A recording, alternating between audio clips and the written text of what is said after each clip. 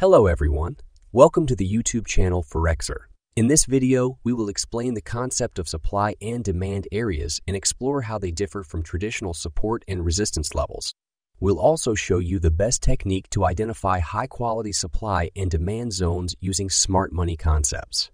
Lastly, we're going to cover a confirmation entry setup in the lower time frames to trade supply and demand more confidently. Understanding this will give you a significant advantage, as you'll be trading in alignment with big institutions and on the correct side of the market. So if that's something you're interested in, please make sure to hit the like button to show your support and subscribe to our channel if you're new.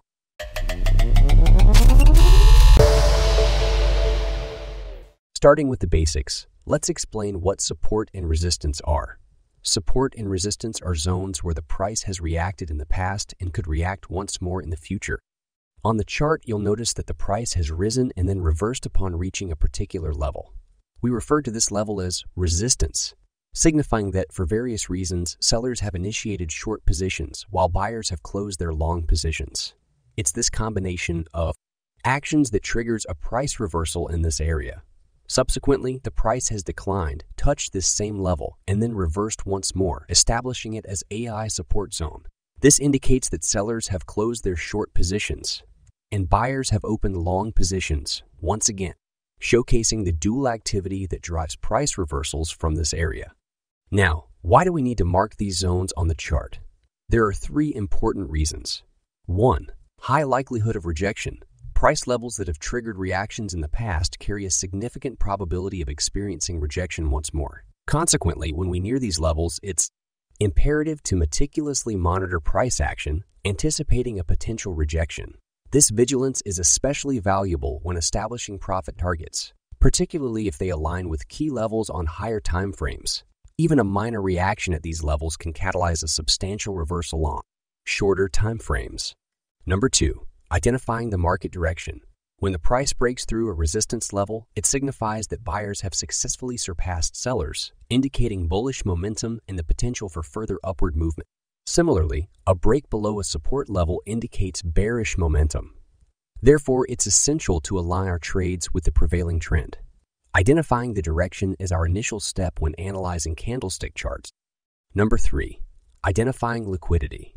We are well aware that when the price reaches support and resistance levels, price action traders actively seek trading opportunities, often focusing on breaks and retests.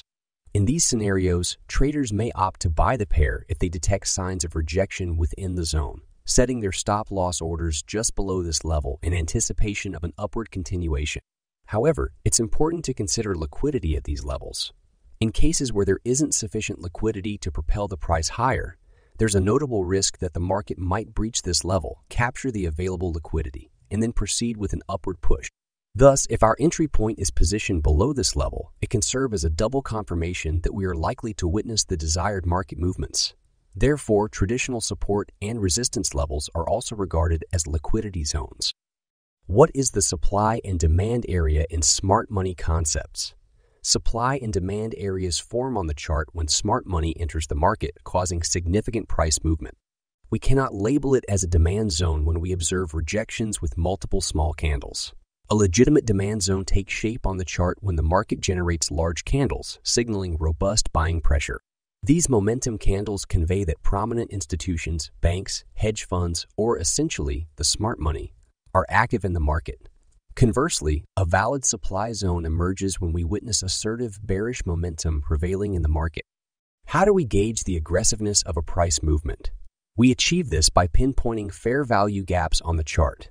A fair value gap represents the space between the wicks of the first and last candle within a 3-candle sequence.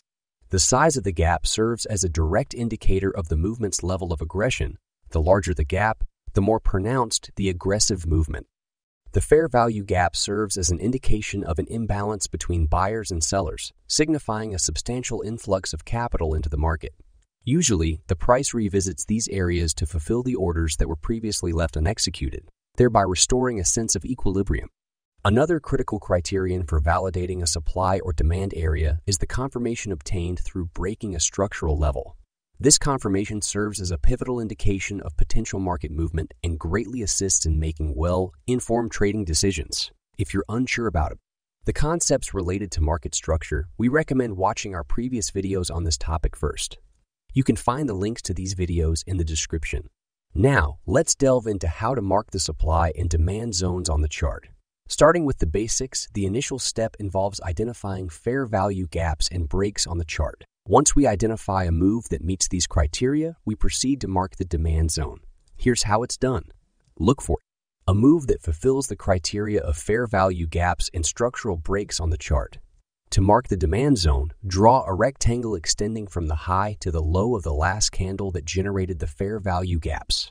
This rectangle represents our identified demand zone, where we believe significant trading decisions were made during the formation of that candle. The same concept applies to the bearish scenario. Regardless of the candle's color, we will mark the last candle that created the fair value gap on the chart as our supply zone. There are various ways that traders mark these zones on the chart, but the key point here is that your stop loss must be placed in a safe position to account for market fluctuations. Now, we mark 3 types of supply and demand zones on the chart based on the market structure formation. These include order blocks, order flows, and consolidation areas. Order blocks represent strategically optimized supply and demand areas. Here, we witness aggressive buying activity characterized by clear fair value gaps, leading to a structural break. The most recent candle that generated these fair value gaps serves as our reference point. Take note of how the price efficiently swept the liquidity below this candle before embarking on an upward trajectory. Now, a crucial question arises. Where should we place our stop loss if we decide to set a buy limit at this order block? The safest location for our stop loss is positioned just below the wick where the upward movement initiated. Hence, we incorporate this area into our order block zone as well. Then, we patiently await a correction, seizing trading opportunities as they materialize. Once again, here we have the last candle that caused this market inefficiency. But the question remains, where should we position our stop to shield ourselves from market fluctuations? The answer lies just above this swing high. Consequently, we'll include this area within our order block zones. Admittedly, this might expand both the trading zone and our stop. However, in a subsequent part of this video, I will demonstrate how to optimize your entry in such situations, allowing you to enter at a more favorable price. However, there are instances when order blocks take the form of candles with opposite colors right in the midst of intense market movements. It's a well-known fact that institutions and major players favor these zones for executing their remaining orders. Hence, we also classify these zones as order blocks and actively seek trading opportunities when the price revisits these levels. Now, let me elucidate the second supply and demand zone we mark on the chart, which is the order flow. But before we proceed, if you found value in this video thus far, as always, please show your support by hitting the like button and consider subscribing to our channel if you're new. HankoTrade is a broker that stands out in the highly competitive world of online trading. They offer a comprehensive range of trading instruments, including Forex, commodities, and indices, with tight spreads and lightning, fast execution speeds. Their trading platform is user-friendly and intuitive, making it easy for traders of all levels to manage their trades and access real-time market data. In addition, HankoTrade provides traders with a range of powerful trading tools, including advanced charting and technical analysis tools, to help them make informed trading decisions. But what really sets HankoTrade apart is their promotional offers section. This section is packed with exciting bonuses and rewards for traders, including a generous 100 deposit bonus, a cashback program, and a range of trading contests with incredible prizes. These promotions give traders the opportunity to earn extra income and take their trading to the next level. HankoTrade is also committed to providing traders with the educational resources they need to succeed. Their website features a range of educational materials, including webinars, video tutorials, and market analysis, to help traders improve their skills and stay up to date with the latest market trends. Overall, HankoTrade is a first-class broker that offers traders a wealth of features and benefits. So, if you're looking for a broker that can help you achieve your trading goals, look no further than HankoTrade. Sign up today using the link in the description and start enjoying all the great features and benefits that this broker has to offer. Order flow represents an area where significant buying or selling pressure was accumulating before a forceful market movement. The bullish order flow zone represents where the most recent bearish pressure existed before the market shifted to a bullish phase. Conversely, the bearish order flow zone is where the last noticeable bullish pressure was observed before a bearish movement unfolded. It's important to emphasize that order flow areas hold significance as key supply and demand zones within the framework of smart money concepts. For example, in this situation, we notice a movie that creates gaps in value and breaks the market structure. These two candles represent the last bearish momentum just before a significant and dramatic shift in the market, so we mark them. The order flow area can be quite extensive and typically includes the order block within it. At times, the price may change direction before reaching our order block, causing us to miss the trade because it gets rejected from the order flow area. However, this situation highlights the importance of carefully monitoring the market structure for making better trade decisions. The final important supply and demand zone is the consolidation area. Consolidation areas form when both buyers and sellers lack the strength to push the market into a clear trend, creating a feeling that the price is stuck within a range. This situation continues as liquidity gathers, eventually resulting in a breakout in one direction. At that point, the consolidation area transforms into a crucial supply or demand zone for traders. However, it's important to note that we still require some level of imbalance before considering this area as a valid supply or demand zone.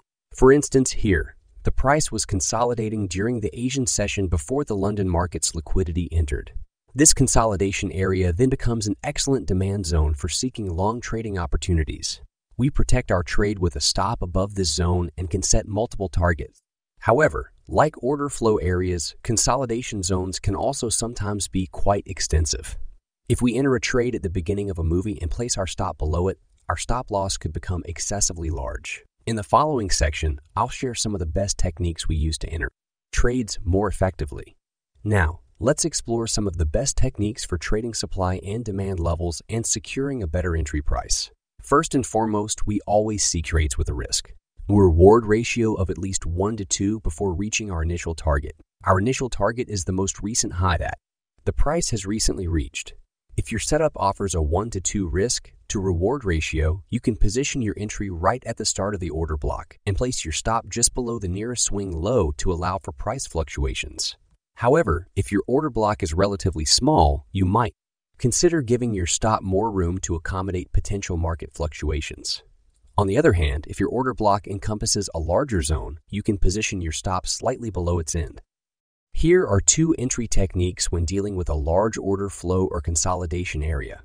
In the first technique, instead of entering a trade at the beginning of the zone, we opt to enter at the midpoint and place our stop just below it. This approach allows us to reduce our stop size significantly. The rationale behind this technique lies in optimizing both our supply and demand area and our entry and exit points. Another technique we frequently employ is waiting for confirmations on lower time frames, which is a practice we often prefer. Regardless of how strong your trading zone might seem, there's always a chance that the price can disregard it and break through. We've already discussed multiple entry techniques for lower time frames, such as change of character entry or retracement levels. However, it's crucial to understand that when dealing with a large trading zone, we require more confirmations before entering trades. This is because the market tends to target early buyers and sellers. Sometimes, when the price enters a substantial demand or supply zone, it generates numerous false signals before a reversal takes place. Therefore, we emphasize the need for double confirmation following a change of character on the chart. So, what exactly do we mean by change of character? Let's illustrate with an example. Imagine we're in a downtrend, with the market consistently forming lower lows and lower highs. Suddenly, the price exhibits a change of character by violating the prior market structure high, suggesting a potential reversal. In such cases, we look for rejections from the recent demand area created by this change of character movie. However, to reduce the risk of a false signal, we wait for a double confirmation. This means we wait for the price to break the new high to the upside, creating a fresh structure level. This way, we not only have a change of character, but also a continuation of the market structure, providing us with a double confirmation. Subsequently, the newly established supply and demand levels should be respected. Let me illustrate this with a chart example. Consider the clear downtrend we observe on the 4-hour chart. If we mark this order flow area, we find that it provides a sizable zone for trading. Therefore, we zoom in on the 15-minute chart to seek confirmations for entering short position. On the 15-minute chart, we notice that the price initially gives a false change of character signal, but then proceeds to move upward. In this case, a double confirmation strategy would involve waiting for the price to break below the newly formed structure level to confirm the reversal. As usual, I'll open the TradingView chart to guide you step by step through our thought process when trading opportunities present themselves. Here, we're looking at the 1-hour chart for the EUR-USD pair. We've recently broken above a significant key level, which hints at potential upward momentum.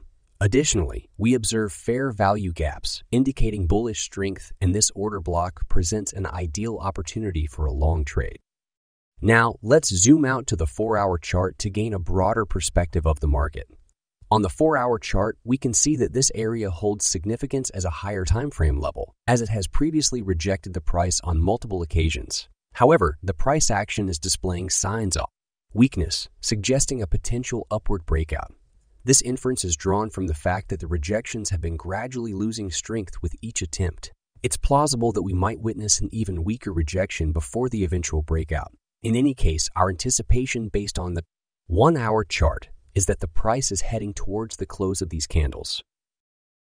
Even if a reversal is looming, our plan is to open a buying position right on this order block. We'll place our stop below the zone and target the close of the latest high. The price triggers are ordered during the high liquidity London session, which serves as an additional confirmation that we're on track to witness the desired move. So that wraps up this video. I hope you found it valuable. If you did, please show your support by hitting the like button. And if you're new here, consider subscribing to our channel. See you in the next episode.